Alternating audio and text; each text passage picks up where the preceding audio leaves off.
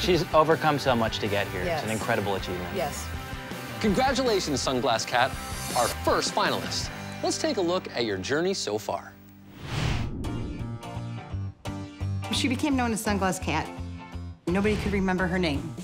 So nobody could remember Bagel, and then I did Kitty Bagel, and then, you know, when she started wearing the sunglasses, she just became one name, Sunglass Cat. Her glasses may be cool, but for this kitty, sunglasses are more than just a fashion statement. She was born without eyelids. Bagel sunglasses work as a protective barrier for her eyes. It keeps most of the elements out. Some people think that wearing sunglasses are a gimmick. So I always tell them her situation.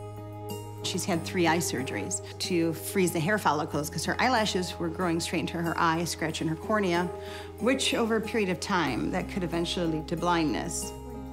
Her eyelashes are growing back in, so I have to pluck them when I see them coming in. There's a real bad one. Our relationship is amazing. Bagel has 100% complete trust in me. I've never had an animal that will trust me like she does. We have such a bond. Get ready for the day. Huh? It's a special relationship that Karen decided to share with the world.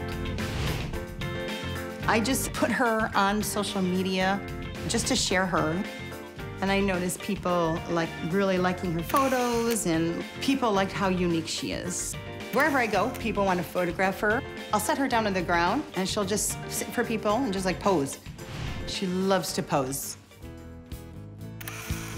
Great pictures are the cornerstone of Sunglass Cat's social media presence. Bagel, you should see all your comments you got today. It's nice to touch everybody. It's nice that she can bring a smile to them. Let's go, Bagel. Hey, Bagel.